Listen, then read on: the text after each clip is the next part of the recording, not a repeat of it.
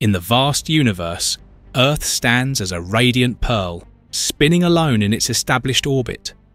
This blue planet serves as the cradle for human birth, reproduction, and development, and is the home where we reside. However, with the ongoing advancement of scientific research and a deepening understanding of natural laws, a profound and thought-provoking question arises. How much time does Earth have left for humanity? This question is not only a scientific inquiry, but also one that touches on the fate of humanity, the continuation of civilization, and major considerations for the future. The exploration and resolution of this question will undoubtedly have a significant impact on our current lifestyle, development concepts, and future plans. The Sun, the brilliant star at the center of the solar system, was born around 4.6 billion years ago. During the gravitational collapse of a vast molecular cloud, matter gradually accumulated from the initial chaos to form an extremely dense and hot core, igniting fusion reactions. The Sun began releasing immense amounts of energy and light, becoming the solar system's energy core. In the early stages of the Sun's formation, its internal distribution of material and energy-producing organic matter were in a constant state of adjustment and stabilization. Hydrogen elements were continuously converted into heavier elements through nuclear fusion in the central area of high temperature and pressure, releasing this energy in the form of photons and neutrinos. However, due to the inhomogeneity of material within the Sun and complex physical processes, the brightness and energy output of the early Sun were not stable and experienced significant fluctuations. The Sun's internal structure can be roughly divided into three parts: the core area, the radiation zone, and the convection zone. The core is the innermost region of the Sun, with a radius that represents about 1/5 of the solar radius. The temperature here reaches 15 million degrees Celsius, and the pressure is approximately 250 billion atmospheres, creating conditions suitable for fusion reactions. Under these conditions, hydrogen nuclei overcome the Coulomb force and fuse into helium nuclei. The radiation zone is located outside the core and is about 35% of the solar radius thick. Here, material transfers energy generated in the core outward by absorbing and emitting photons. Since the density of material in the radiation zone is relatively high, photons are continuously absorbed and re-emitted, making the energy transfer process very slow, taking tens of thousands of years or even longer for photons to reach the Sun's surface from the central region.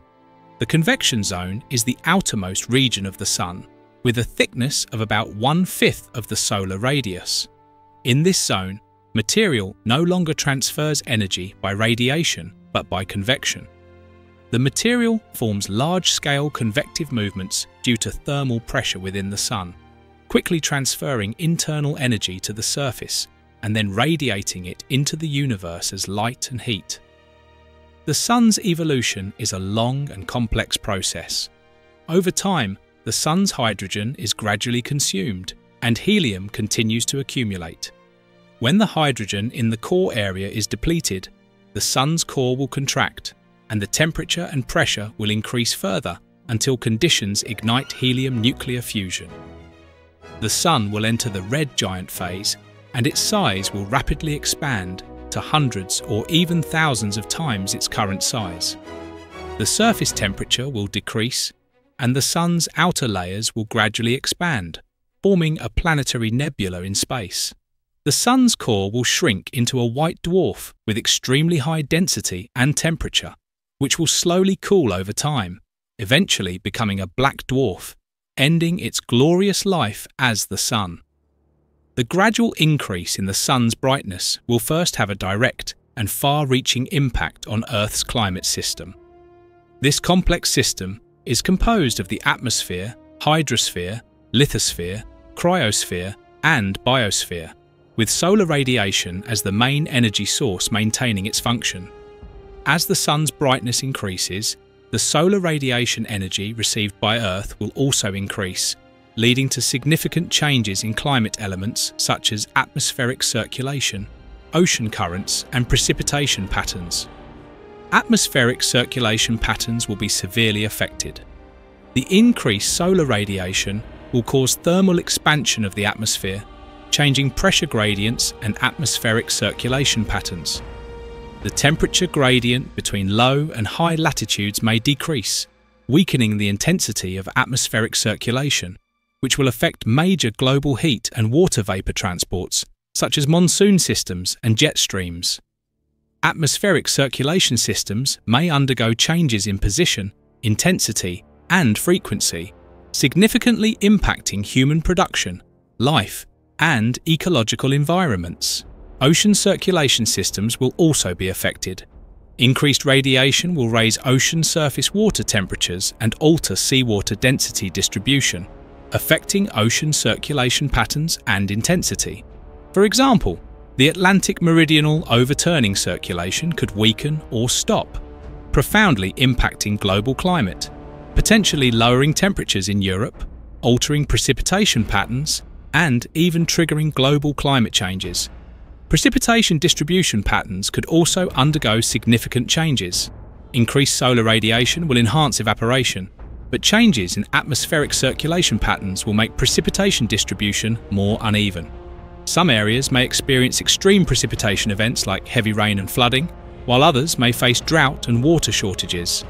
This uneven precipitation distribution will pose serious challenges to agricultural production, water resource management, and ecosystem stability. The impact on Earth's ecosystems will be substantial. An ecosystem is a dynamically balanced system composed of biological communities and their living environment. These communities and the environment are interdependent and mutually restrictive. The temperature rise caused by increased solar brightness will directly affect the survival and reproduction of organisms. Many species have specific temperature adaptation ranges, and exceeding these ranges can disrupt their physiological functions, metabolic processes, and behavioural patterns. The development rate and reproductive cycles of some insects may accelerate or change due to rising temperatures, affecting their interactions with other organisms. Some warm-blooded animals may face challenges in heat dissipation and water loss, reducing their survival chances. Additionally, climate change caused by increased solar brightness will damage habitats and ecological niches as temperatures rise and sea levels increase, squeezing or destroying many organisms' habitats. Glacier and ice cap melting in polar regions will drastically reduce the living space for polar bears, penguins, and other polar animals. Rising sea levels will flood coastal wetlands, ecosystems upon which many species rely, causing them to lose their homes. Expanding arid and semi-arid zones will lead to the degradation of forests, grasslands, and other ecosystems, endangering many plant and animal species with extinction. Extreme weather events caused by increased solar brightness, such as heavy rains, floods, droughts, hurricanes, and heat waves, will directly harm biological communities and lead to mass organismal deaths. These extreme events will also destroy ecosystem structures, causing soil structure damage, soil erosion, and nutrient cycle disruption, reducing ecosystems' recovery and self-regulation capabilities, and potentially triggering ecosystem collapse and mass species extinction. The increasing brightness of the sun will have far-reaching effects on human society and civilization. The development of a complex human society and the progress of civilization largely depend on a stable natural environment and resource supply. The rising solar brightness will significantly impact these essential conditions. In agriculture, increased solar brightness will lead to higher temperatures and altered precipitation patterns, negatively affecting crop growth and yields. Droughts will result in insufficient soil moisture, reduced photosynthesis efficiency, pest and disease outbreaks, and ultimately reduced crop yields and quality. Decreased food production will lead to global food shortages and security issues, threatening basic survival needs. In terms of water resources, rising temperatures and changes in precipitation patterns caused by increased solar brightness will exacerbate the imbalance between water supply and demand. Higher temperatures will increase water evaporation, reducing available water resources, while uneven precipitation distribution will cause water shortages in some areas and floods in others, severely affecting people. Domestic, agricultural, and industrial water usage limit the growth of human society. With respect to energy, rising temperatures due to the sun's increased brightness will heighten the demand for energy, especially for cooling and air conditioning. This will put immense pressure on energy supplies and lead to increased greenhouse gas emissions from energy consumption, further exacerbating global warming. This creates a vicious cycle affecting both economic and social aspects and causing natural and ecological disasters due to the sun's increased brightness. Environmental degradation will significantly impact human economic activities and social development. Natural disasters like floods, droughts, and hurricanes will damage infrastructure and affect transportation and communication systems, leaving many people vulnerable. Loss of life and property damage pose significant barriers to economic development. The deterioration of the ecological environment can lead to issues such as the spread of diseases, population migration, and social conflicts, affecting societal stability and progress. The Earth's lithosphere is not a continuous whole, but is divided into several tectonic plates of varying sizes and shapes. These plates fit together like a jigsaw puzzle to form the Earth's plate tectonics. The movement of these plates is driven by the Earth's internal thermal convection. Hot material in the mantle rises to the base of the lithosphere, spreading sideways and moving the plates. There are three types of plate boundaries: divergent, convergent, and transform boundaries. Divergent boundaries mainly occur in the ocean, where mantle material rises, pushing the plates in opposite directions and forming new lithosphere. Convergent boundaries are regions where plates collide and compress, such as subduction and collision zones, forming mountains, ocean trenches, and volcanic structures. Transform boundaries, like the San Andreas Fault in California, are areas where plates slide past each other, often causing earthquakes. Throughout Earth's history, plate movements have caused continents to drift and merge, forming supercontinents multiple times. The formation of a supercontinent is a complex geological process that usually takes millions or even tens of millions of years. When plate movements cause continental plates to collide and compress, the edges fold, rise, and deform, creating mountains and plateaus. As collisions continue, the continental plates gradually join to form a unified landmass known as a supercontinent. The formation of supercontinents generates significant heat and energy due to the interaction and friction between plates, leading to frequent volcanic activity and earthquakes. The most recent supercontinent in Earth's history was Pangaea, whose formation and breakup had profound effects on the planet's climate, ecosystems, and biological evolution. During the formation of Pangaea, the collision and compression of plates resulted in frequent volcanic activity, releasing large amounts of greenhouse gases like carbon dioxide and methane into the atmosphere, causing Earth's temperatures to rise. Additionally, Pangaea's formation increased land area and reduced ocean area, enhancing the continental climate and altering precipitation patterns and monsoon systems. Plate tectonics influence Earth's climate over the long term, changing the distribution of land and sea on the surface and affecting global atmospheric and ocean circulation patterns. When continental plates form a supercontinent, land area increases, ocean area decreases, and the climate becomes drier, expanding desert areas. As the ocean area decreases, its regulatory effect on the atmosphere weakens, increasing climate variability and extremity. For instance, during Pangaea's time, the large land area led to strong continental climate characteristics, causing significant seasonal and annual temperature variations and frequent extreme weather events like droughts and floods. Moreover, volcanic activity from plate movements releases substantial amounts of gases like carbon dioxide, sulfur dioxide, and methane into the atmosphere. Carbon dioxide, an important greenhouse gas, contributes to global warming, while sulfur dioxide forms aerosols that reflect solar radiation and cool the planet. Therefore, volcanic activity's impact on climate is complex and depends on factors such as eruption scale, frequency, and gas composition. Plate movements also affect Earth's topography, influencing climate. For example, mountain formation can block atmospheric circulation, creating precipitation barriers and significant climate differences on either side of the mountains. Plateau formation affects atmospheric thermal and dynamic processes, altering circulation and precipitation distribution. Technological innovation and development are key to addressing Earth's environmental changes. In the energy sector, the research and application of new energy technologies offer solutions to the conflict between energy supply and environmental pressures.